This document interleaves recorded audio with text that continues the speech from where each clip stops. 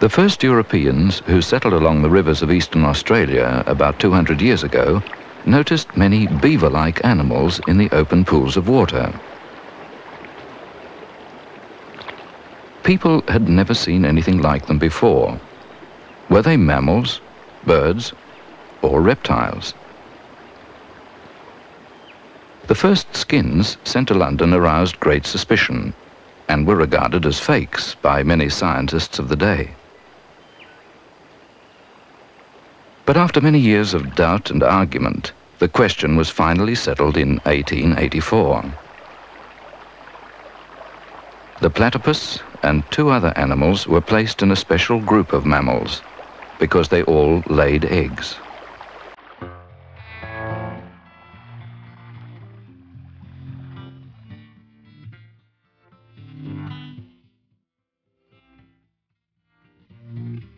Scientists today classify the world of mammals into three main orders or groups, based on the method of reproduction.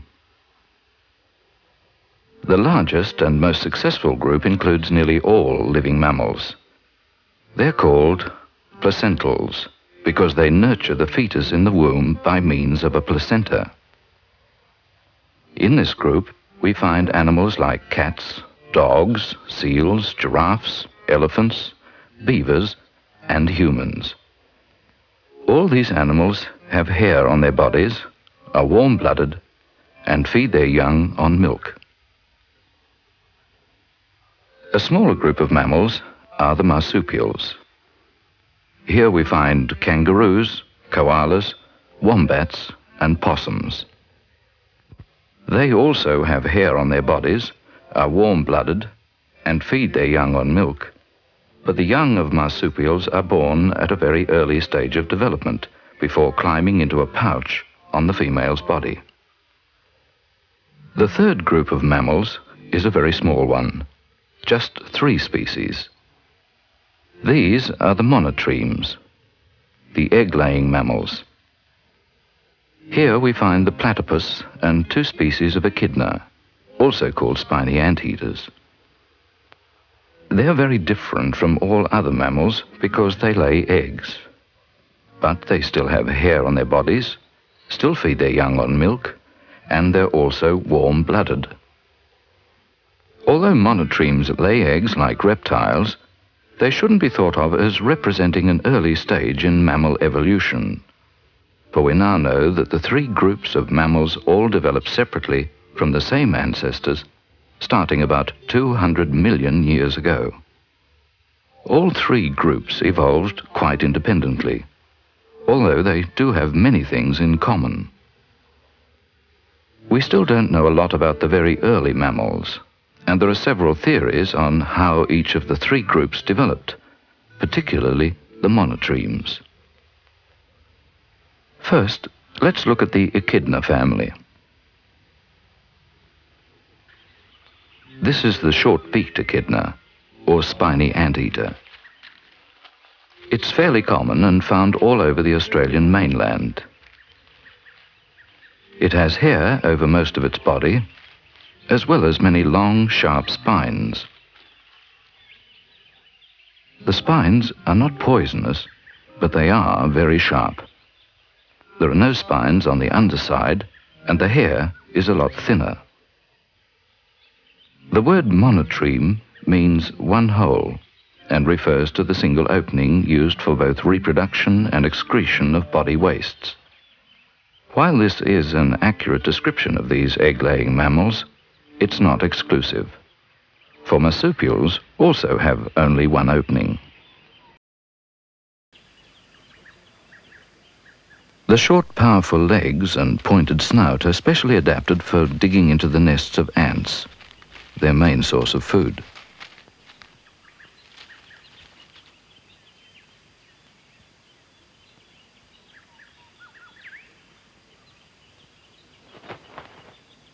Here's a slow-motion film of an echidna picking up white ants from a dish. See how the ants stick to the tongue. Echidnas seem to swim quite well. This could be useful in a climate where there are sometimes floods.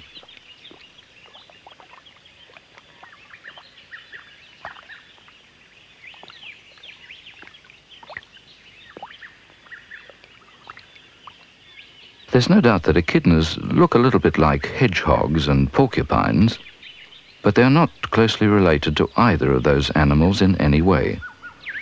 Hedgehogs and porcupines are both placental mammals.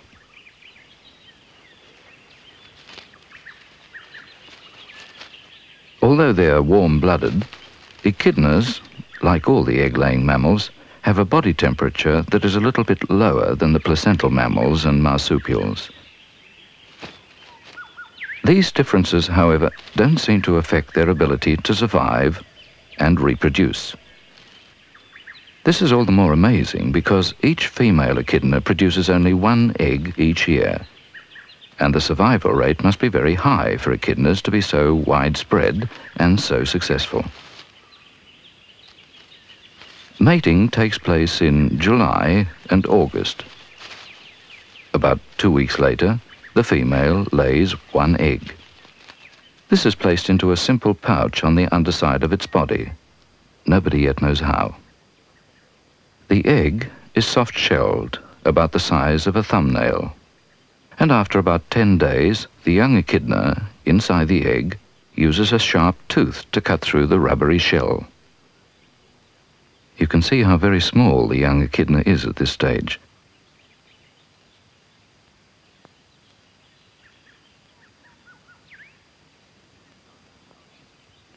Inside the pouch, the young finds one of the milk patches to feed itself. There's a mammary gland on each side of the pouch, but no nipples. The milk comes through several pores in the skin. You can see the milk inside this baby echidna. The female echidna carries the young around with her for the next 2 months as she forages for ants and termites.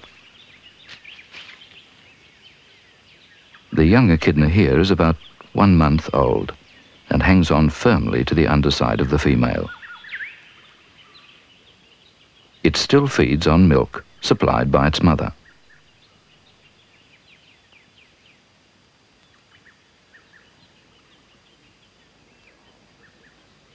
Later on, the female leaves the young in a den or burrow, for by now the young has started to grow short spines and will be too large and prickly to carry about.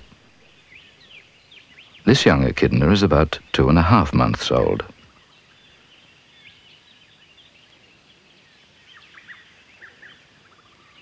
At 4 months, its spines are beginning to show quite clearly. Notice the powerful feet and claws.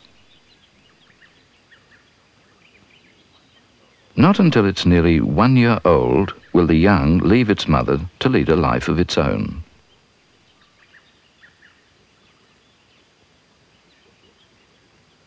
The short-beaked echidna has a very wide distribution in Australia. You can find them in the tall forests of the coastal areas, as well as in the deserts of the inland. They also occur in some parts of Papua New Guinea. The other echidna in the group of egg-laying mammals is the long-beaked echidna. This animal is found only in the humid mountain forests of Papua New Guinea and West Irian.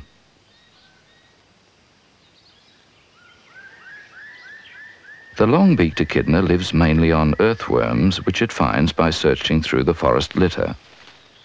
In fact, very little is known about this rare egg-laying mammal. It's much larger than its Australian relative, with more fur on its body and only a few short spines. There are fossil remains of similar large echidnas in Australia, and also fossil remains of a giant long-beaked echidna that became extinct about 20,000 years ago. The giant echidna was about 3 times the size of this present-day animal.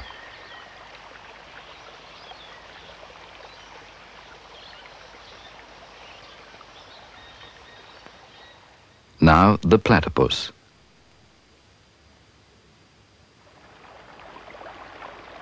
The platypus is probably the best known of all the egg-laying mammals, amazingly specialized for life in the water. It's not a very large animal, about half the size of a domestic cat. It has a covering of very dense waterproof fur which traps a layer of air next to the skin. Both front and back feet are webbed, although it uses only the front legs as paddles. Each rear ankle of the male platypus carries a small venomous spur, probably used in territorial disputes with other male platypuses. In captivity, they've been known to kill each other with poison from these spurs.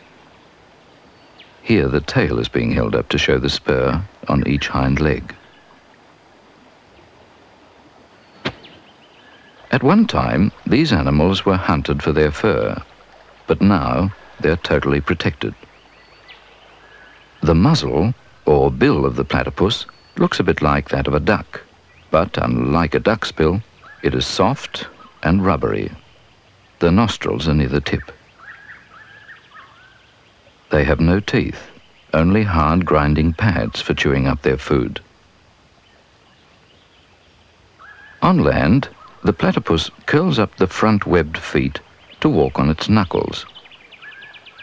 This slow-motion film shows how the short legs that come out of the side of its body give the platypus a kind of rolling action when it moves on land.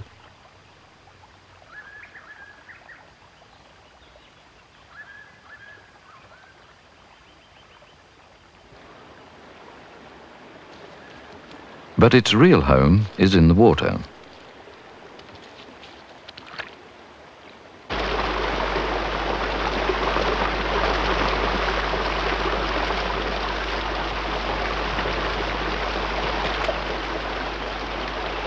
The platypus usually lives and breeds in rivers where there are open pools of deep water.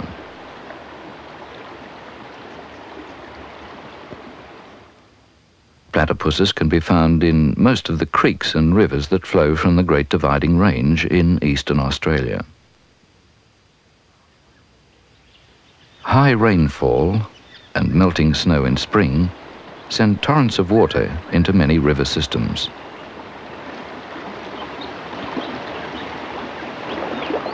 In most of these places, the platypus is fairly common, but sometimes difficult to see in the dark, swirling water.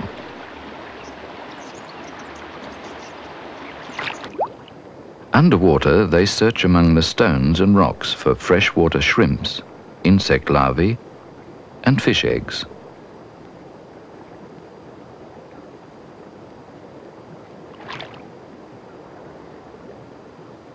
The soft rubbery muzzle is crammed with very sensitive nerve endings.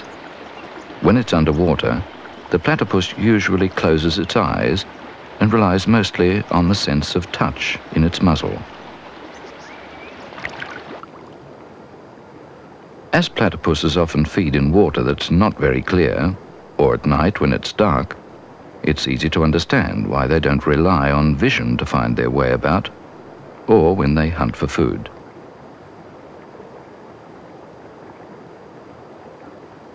They return to the surface after each dive to breathe air. They can stay underwater for as long as 3 minutes, but usually each dive lasts only about 1 minute. The white patches that you can see are actually areas of light-colored fur below the groove which contains the eyes and ears. This groove closes when the platypus dives. The platypus uses only its front legs for swimming. The back legs act as rudders, and the tail is used as a kind of balance. The front legs are more fully webbed than the back legs.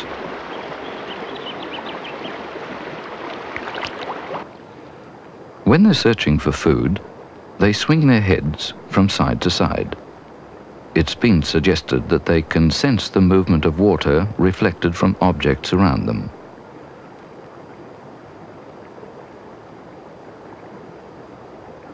They don't usually need to touch an object to know that it's there.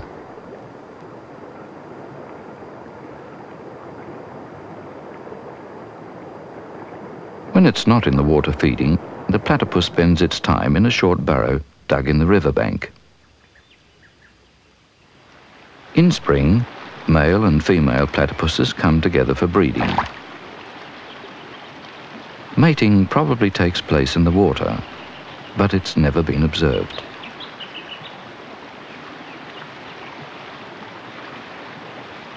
At this time, the female digs a nesting burrow into the riverbank, usually about 10 meters or 30 feet long.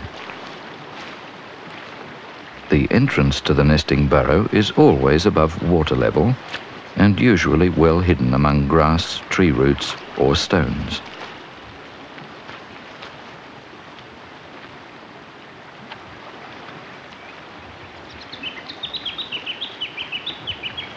There are many twists and turns in this burrow, and sometimes more than one entrance. The female platypus will also block off the passageway at a number of places while she's inside. Here, on a platform of leaves and grass, the female will incubate the 2 creamy-coloured eggs. Each egg is about the size of a thumbnail. The female holds the eggs close to her body, the tail curled around her head. We don't yet know how long it takes for the very small eggs to hatch, but it's probably about 10 days. When they hatch, each young platypus is less than a centimetre long, but starts to grow very quickly. At 3 days old, it is almost double in size and starts to suck milk from its mother. The female can now leave the young in the nest burrow for short periods in the morning and evening while she looks for food in the river nearby.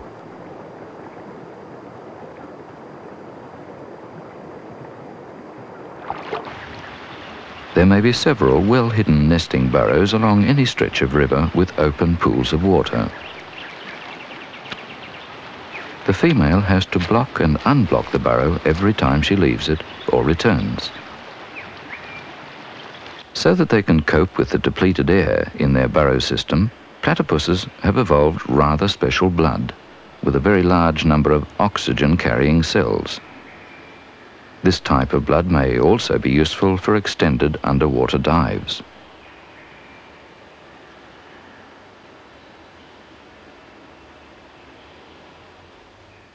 The milk glands on the female platypus lie along each side of the body. There are no nipples. The milk comes out from large pores on the skin surface.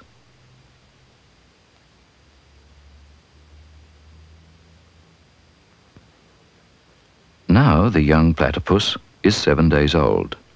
It's nearly 4 centimeters long, or about 1.5 inches, and growing quickly. At 6 weeks, it's about 12 centimeters long, nearly 5 inches, but still blind and without fur. It's now about 2 months old, and the fur has started to grow. Its eyes won't open for about another week or 2, but even at this age, it's not very large. The young platypus first leaves the burrow when it's about 3.5 months old. At this stage, it's not as large as its parents, but soon begins to catch food on the river bottom. Most of the time, platypuses eat insect larvae and worms, but sometimes they manage to catch small freshwater shrimps.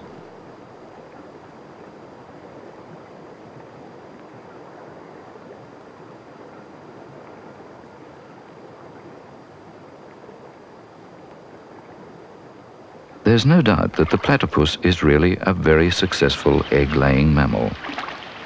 It has developed special skills to survive in a particular environment.